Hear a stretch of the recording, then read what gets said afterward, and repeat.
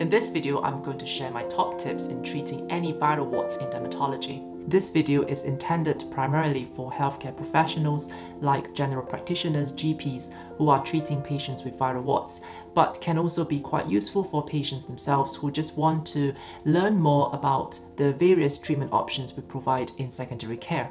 I'm going to share with you some of the things we do in dermatology in the hospital to treat these nasty little skin conditions. For those who are new to my channel, my name is Chris and I am a dermatology trainee based in Glasgow in the UK. And on this channel, I share my life experience working in dermatology as well as my journey towards becoming a consultant dermatologist in the UK.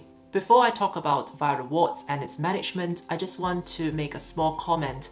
We don't necessarily see a lot of viral warts in dermatology in secondary care, and this is because it is regarded as a non-life-threatening, non-serious health condition that a lot of people suffer with, and a lot of the time these lesions do go away on their own over time.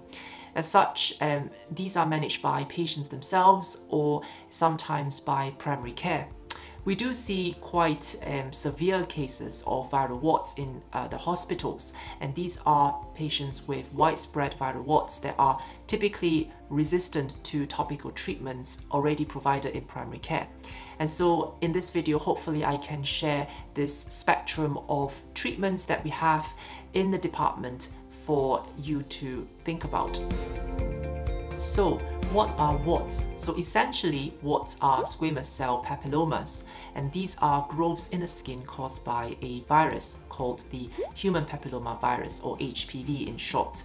And there are over 150 subtypes of HPV, and they can give rise to the different types and appearances of viral warts. HPV infection happens through direct skin contact when there is a breakage in the skin barrier. Say for example, if you're walking bare feet in public spaces with rough surfaces, you are more prone to getting viral warts due to the inoculation of the virus itself.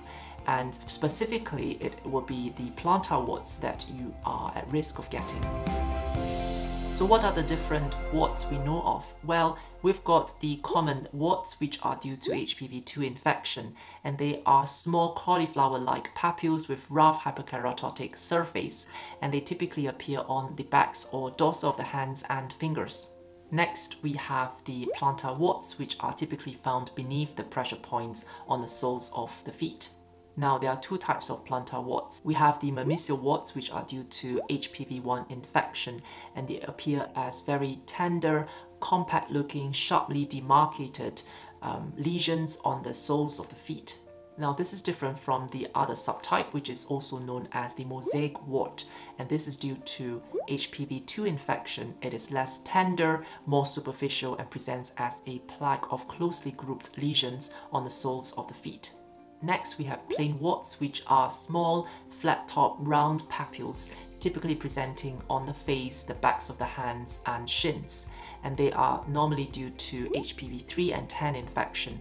Filiform warts appear as clusters of finger-like projections arising from a narrow base, and they are common on the face and neck.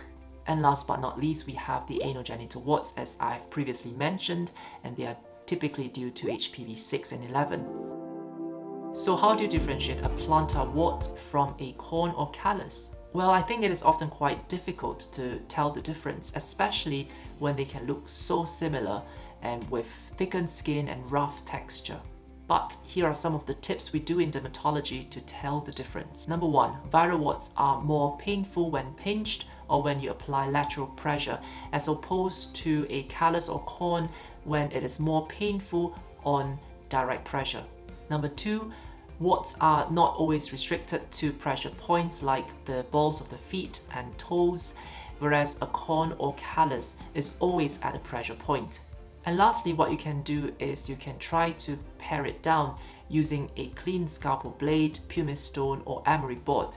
And in a viral wart, what you see are these black dots, and these are thrombosed blood vessels. And as you can imagine, a viral wart needs its own blood supply to provide nutrients to help the virus to grow. Whereas in a corn or callus, there is no blood supply found, so you get this homogeneous appearance or smooth appearance with skin markings maintained, and there is no thrombosed blood vessels to be seen.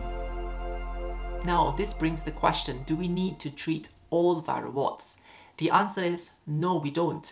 And this is because in majority of the cases, the viral warts will resolve spontaneously over time as the body's immune system takes effect.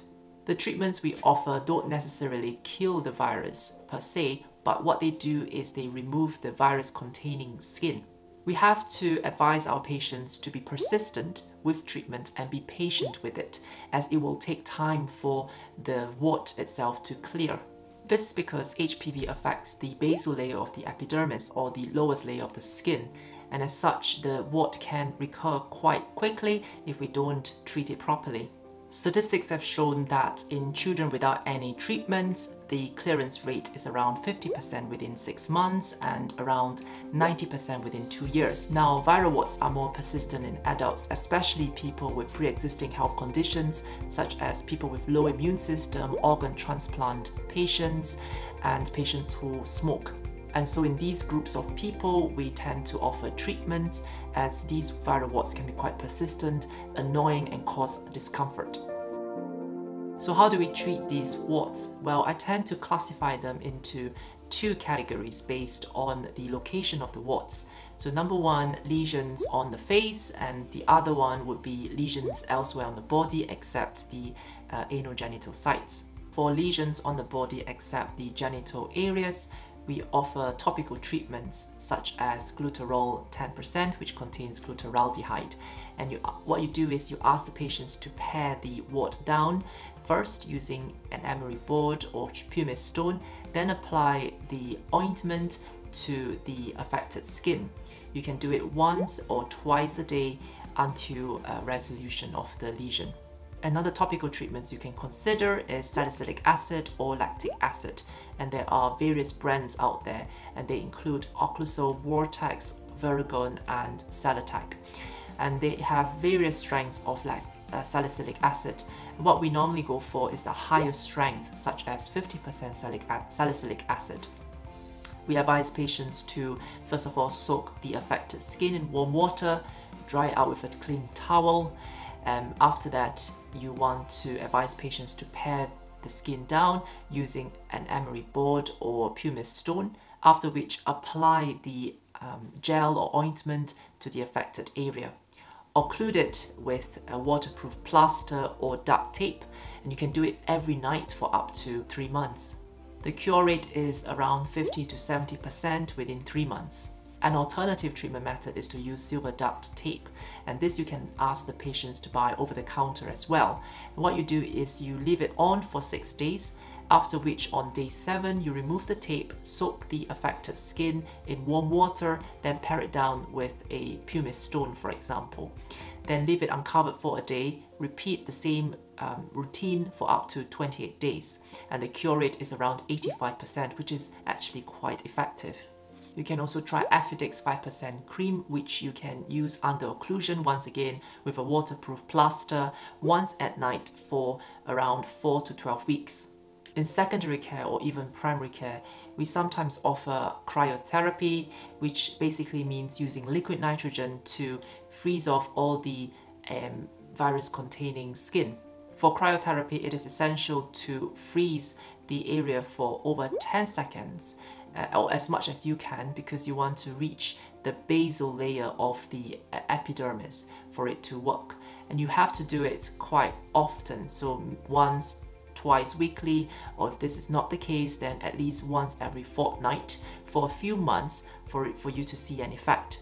The other option is through surgery, and we offer curettage and cautery, where we basically shave off the affected skin and then burn off the basal layer with hyfrication. And this can be quite effective. However, there is a risk of auto-inoculation causing more viral warts to appear. So for facial lesions, other than using the topical treatments like Affidix, we can try Aldara. Another good alternative is adapalene 0.1%, which is a topical retinoid, and you advise patients to apply once at night for around 4 to 12 weeks. but warn them that it can cause skin irritation, and as such they may not tolerate it as well. The other thing would be cryotherapy, which again can cause skin irritation, blistering, and severe cases, dyspigmentation. And lastly, of course, through surgery, through curettage and cautery. But again, we run the risk of auto-inoculation. And there you have it. These are the various treatment options available to treat viral warts.